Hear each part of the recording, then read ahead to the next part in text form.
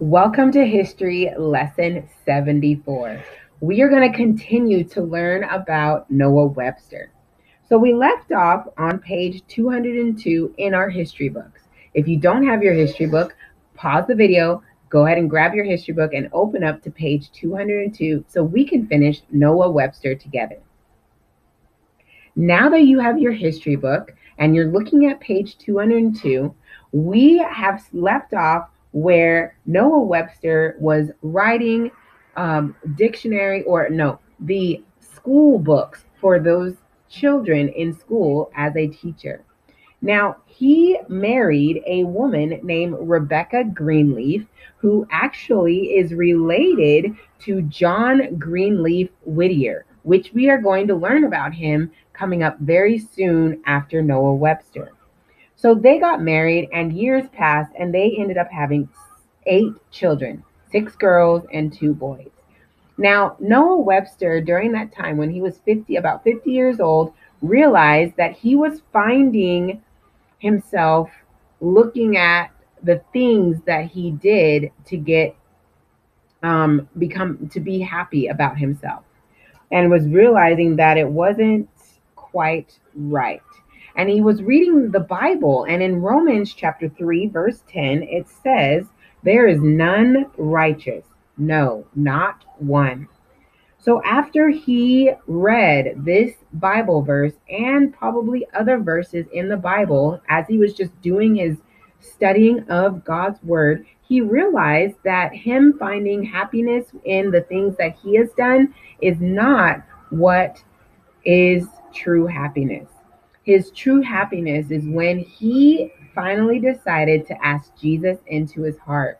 And as a result, he, having Jesus in his heart, put it on his family for them to study every night God's word.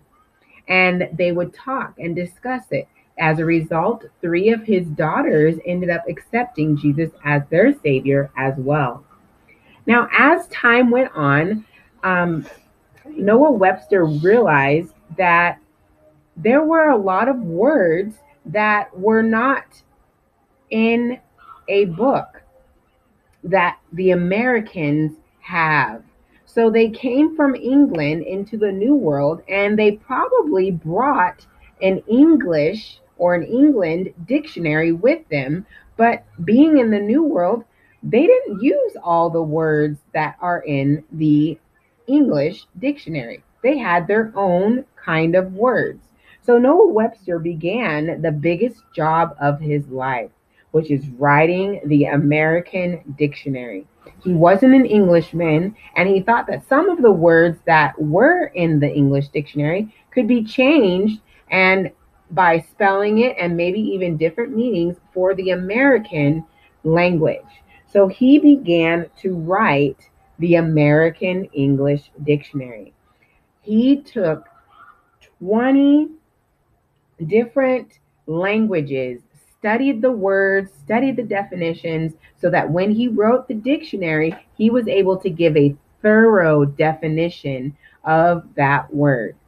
So it is because of Noah Webster researching and being willing to write all these words that we have today, we are able to look up a word in a dictionary or on a computer, dictionary.com. We're able to look it up, all because of a Christian man named Noah Webster. Now, it took Noah Webster 20 years before he finished the first American English dictionary. So, the first printing of the American English Dictionary contained over 70,000 words. Okay, the words were also defined so that people understood what it meant. And Noah Webster took the time, 20 years, to write that dictionary. Now, once he wrote that first American dictionary, was the dictionary finished forever? Hopefully you said no, because even now we have new words coming out, or we have words that have now new meaning because of our culture and the way our society is. So even though Noah Webster started the dictionary, it was not finished. Words would continue to come out and be defined as something different, or in science was being discovered and new words would come to be in that dictionary. Now, what I want you to do is read pages 202 all the way to 205. And that will tell you about what I've just told you. And it will give you a little modern twist on what we know today as our dictionary. Once you're done reading those pages, I want you to look on Google Classroom for some questions about Noah Webster. You'll notice that after page 205, we're done learning about Noah Webster. So we will begin to learn about another person tomorrow. But before we do, let's check our understanding of Noah Webster. Also, I want you to take out your map skills book, and you will be working on a review of your Midwest region. Now, we should be um, aware of the states and their capitals in the Midwest region. We are beginning to review and learn our Southwest region, excuse me, of our states and capitals. So once you read, answer the questions on Google Classroom, then do your map skills sheet number 16, which is a review of your Midwest region.